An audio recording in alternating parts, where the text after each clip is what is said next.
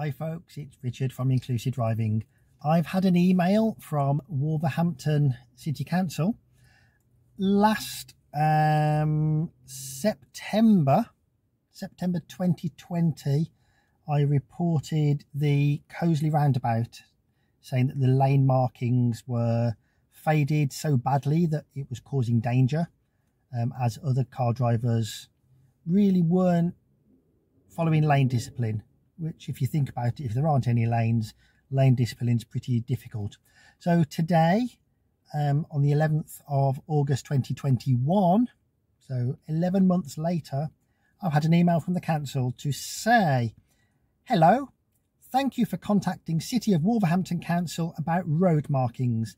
The team have attended the location and completed the necessary works to resolve the issue. Your inquiry has been closed. Shall we go and have a look at this roundabout? Here we go.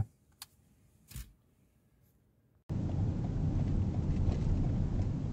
going to exit to the right lane because my intention is to go all the way around this roundabout that has been repainted sometime in the last 30 hours.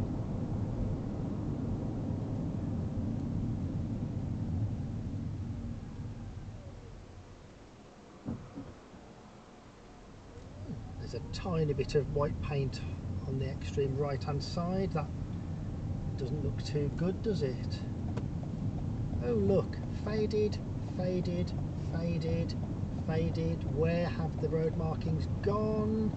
Let's just play guess the lane, shall we? So either the council have used very cheap paint that lasts less than 30 hours, or they haven't repainted the roundabout, but they've told me they have. I'll leave you to decide that one. Ta-ra for now.